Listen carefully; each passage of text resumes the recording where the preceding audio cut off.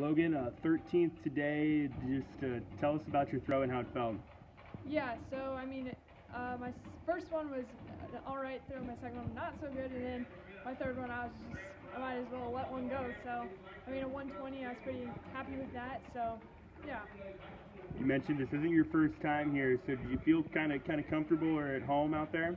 Well, I mean, after like 4 times there and not throwing my best, I mean, I felt like it was probably time that, you've done it so many times, you might as well just be relaxed and be ready to throw. And so I felt like I did that, and yeah.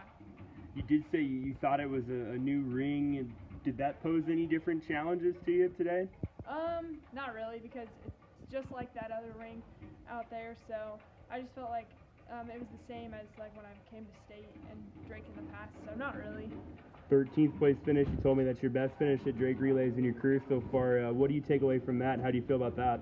Yeah, it's obviously it's pretty cool, and just to be here, obviously, in that atmosphere. I'm gonna keep working hard, obviously, and hopefully come back up here in a couple weeks, and obviously throw better, and I've had some experience, and go from there. Shot put first thing tomorrow morning. What do you want to see from yourself there? Yeah, my best throw, I haven't hit 40 yet, so I mean, that'd be pretty cool to hit 40 up here. And placing wise, it'd be pretty sweet to place at Drake, but whatever happens, happens. And just to get a PR would be pretty special here at Drake, I feel like. So.